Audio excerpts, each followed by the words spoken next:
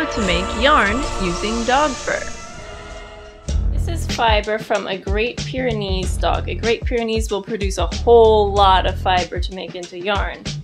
If you prefer it to not be white, you can dye the fiber, although if you would like to keep it the color of your dog, you don't need to dye it. Once your dyed fiber is dry, you are ready to card it. You can use these hand cards that you can get online. I got these used so that they were cheaper, or you can get new ones. For this demonstration, I'm using undyed fiber, which is white, so it will be easier for you to see. So you just simply gently, without pulling too hard, add the fiber to the carders. Then with just the tips of the front, gently pull off some of that fiber. Once most of the fiber has been transferred to the other carder, line the two up and gently transfer onto one side. Okay, then switch hands and card again. Same process as before. Okay, again, transfer it over. This is enough carding for me for right now for this fiber. You might want to do a few more passes, then you just kind of cradle it between the two until it's easy to remove. Then you roll it up into what is called a roll lag, and from this you will spin.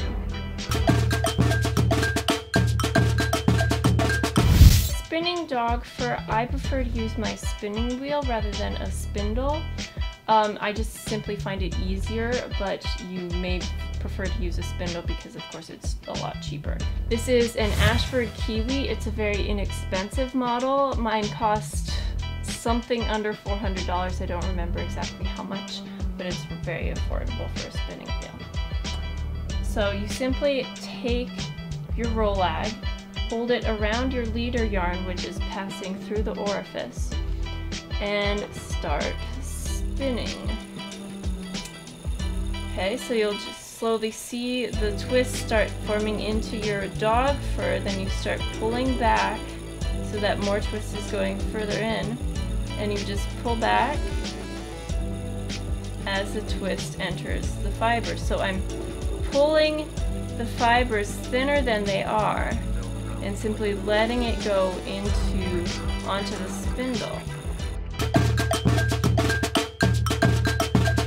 If you've spun a few bobbins full, you can ply the yarn. This is what I've just spun a few minutes ago, and this I did a few days ago. I'm just simply going to do a 2-ply yarn, so I have 2 bobbins full, but you could do a 3-ply or a 4-ply. So you simply take the 2 strands, hold them together against your leader yarn. This time you're going to be spinning in the opposite direction as when you spun the singles. Plying makes a stronger yarn than if you just had a single. It also balances the twists. Once you have your plied yarn, you'll want to make it into a ink so that you can wash it and set the twist. You can buy a Nitty Knotty. I got this online. They're pretty inexpensive. You can make one out of PVC, or you can simply use your elbow or a book or the back of a chair or somebody's hands to wind a hank. Once you have your hank, you'll want to set the twist so that it doesn't curl up on itself anymore. So you simply wash it and let it hang to dry, and in the end you'll have a nice ball of yarn made out of a dog, which is very warm and very pretty and fuzzy.